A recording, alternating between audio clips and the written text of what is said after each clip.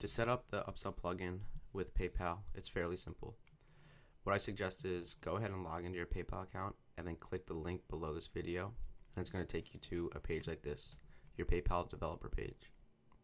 What you're going to want to do on the left hand side, click on My Apps and Credentials. You're going to want to create an app. I already created the Upsell plugin. You can give it whatever name you want. Once you create your app, go ahead and click on that,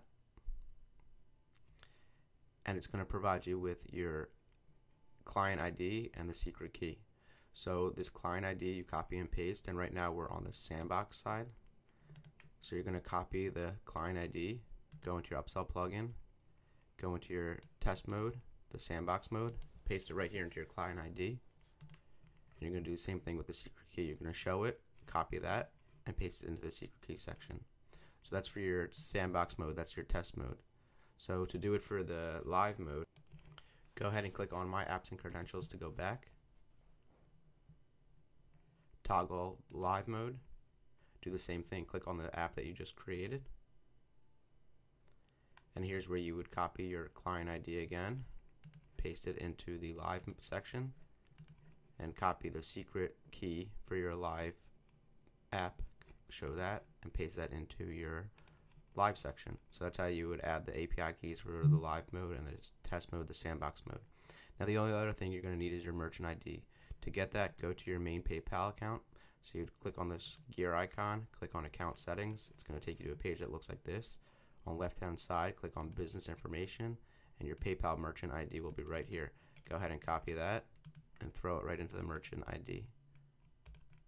So that's all the information you need to add for PayPal to work with the Upsell plugin. And then of course up here, testing mode and live mode. When you're testing it, go ahead and click add it, keep it on testing mode, and when you're ready to start accepting payments through PayPal, change it to live mode. And now to test it, what you would do for testing mode is if you go into your accounts, it's going to show you some emails that you can use to test it. So I would recommend using the personal one. So whatever this email address is associated with the personal, that's the email address that you're going to use to test. And go ahead, and the password will be the same password that you use to log into your PayPal account. So again, when you're testing PayPal, click on accounts. It's going to give you the email address to use as your test email address. You're not going to use your actual email address you use to log into PayPal. You're going to be using one of these test emails, but the password will be the same.